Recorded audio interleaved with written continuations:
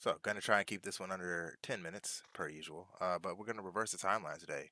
So, we got my nice little scene set up. We've got a door with an animation on it. It's gonna play a door open animation. Boom. Let's go ahead and open up the project. Get rid of the default stuff. If you've got anything open, all you need to do is add a new file. It's gonna be a file called timeline extensions. You'll have to excuse me. I'm a little slow on this one today. Yeah, call it timeline extensions. Doesn't matter if it's a regular C# class or something you created in Unity. Get rid of all the boilerplate stuff. This is going to be a fresh class. So we're going to start off by using system.collections. We need that for the coroutines. We need Unity engine, and then it's going to be a static class of all static methods that we can call from elsewhere. We're going to first off, we're going to add an extension method to our playable director. This one's going to be called reverse play. It's going to take a parameter that is this Unity engine.playable director timeline. That is just the timeline component that you have in the editor. Um, we can this means that you're just adding a method onto the playable director if you've never done extension methods before. The second method we're going to add is going to be the actual coroutine that plays our animation in reverse. It's going to take that timeline from the first function. It's throwing an error here because it doesn't like when you don't return anything from an enumerator or from a coroutine, so make sure to get rid of that compiler error. So the first thing we're going to do is going to store the current play mode for the timeline. Make sure that we have it stored so we can reset at the end.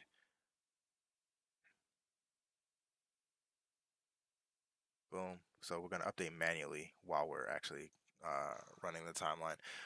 So we're going to go ahead and add a few extension methods here. So these aren't strictly necessary. You can skip this part if you like. But basically what I'm doing here is making sure that I have a nice, pretty way of saying that something is approximately equal to a double. There's not a built-in way to do this, so you have to do a bunch of casting, and the casting takes line space, and it makes it not pretty code. I like my code nice and pretty. So we're going to go ahead and cast here so we don't have to cast elsewhere. And for those of you who are already thinking, but you shouldn't be casting a double to a float. Well, unfortunately, timelines use doubles and Unity time uses floats. So we're going to have to make that conversion somewhere. If you are worried about accuracy, well, you can find a better way to do this, but this should get you enough to get it off the ground. Anyway, so we're doing the approximate equals double to another double and double to another float. This way it'll simplify our syntax when we actually need to use this later rather than calling the line that we're actually returning, which is the mathf dot approximately, casting in the double to a float and then passing in the other float. So here's where we start to make the magic happen. As soon as I figure out how to type, there we go. We're going to make sure that we are at the end of our actual timeline.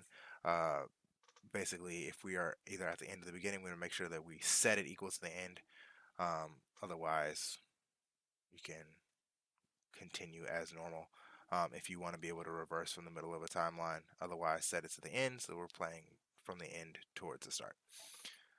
So set the timeline duration, and then first thing we want to do is call timeline.evaluate. This is actually a pretty important function. If you don't call timeline.evaluate, you'll never see it update in the editor. Since we set this to manual, it won't update automatically. I'm going to go ahead and add a private field for the wait routine, or the wait for end of frame. I find this is a handy way to not have to call new every frame, especially since this is something that could potentially be called multiple times per frame. I don't want to allocate a whole bunch of new memory. So I'm going to go ahead and yield return a frame wait after we evaluate so that we see the update. And then everything else after this will happen on a per frame basis. Boom, this is where the magic happens. So first off, we get the total time of the timeline, cast it to a float. Again, time.time uses floats, time duration or timeline duration uses doubles, so we need to do some casting here. So while this is greater than 0, we're going to subtract time.delta time divided by the timeline.duration. This will make sure that the time we spend on here is actually the length of the timeline. Subtract that from delta time, and then we set the time.delta time to the max of the delta time and 0. Obviously, if this gets below 0, we don't want to set the time.time to something below 0 that could have undesired effects. And then, of course, we make sure we evaluate, and then we wait for the next frame. Boom, once all that is done, we've hit the end of the timeline. We're going to make sure that we set the time to 0, evaluate, and then reset the time update.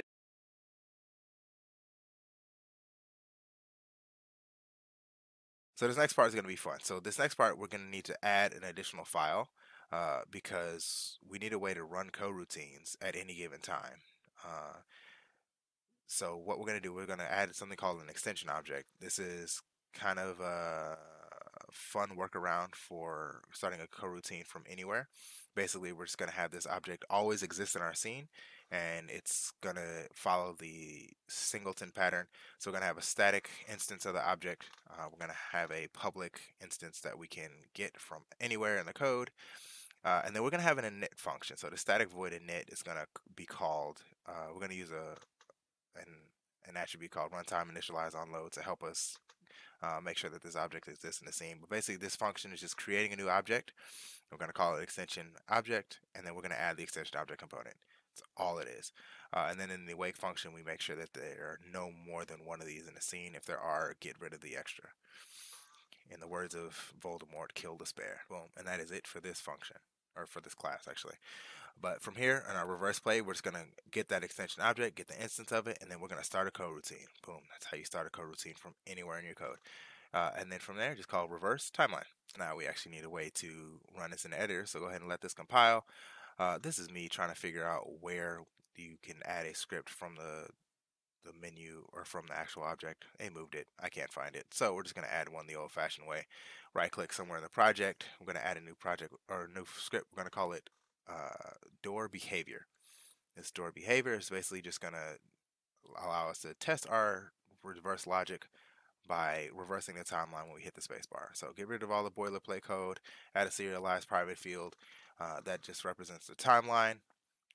I'm going to go ahead and use using the engine.playables here, simplify the syntax a little bit. So private playable director, I'm just going to call it timeline because that's what it is. Set that to null initially, and then all we're going to do is going to add an update loop, private void update, and then when we hit the spacebar, input.get key spacebar or keycode.space, one of those things, whatever it is. Just play the timeline in reverse. So timeline dot reverse. Boom. That is all you need to do. So now that that is ready to go, we're going to go ahead, go back to Unity, let it recompile, drag the door onto the door behavior onto the door. Can't drag a door onto a door, that'd be weird. Make sure you assign the playable director in the inspector. We don't like no reference exceptions. This is set up to play automatically, so when we play, boom, the door opens, hit spacebar, boom, the door closes. Awesome, that's all there is to it. If you like that one, drop a comment on what I should do for my next one. Like and subscribe. Thank you.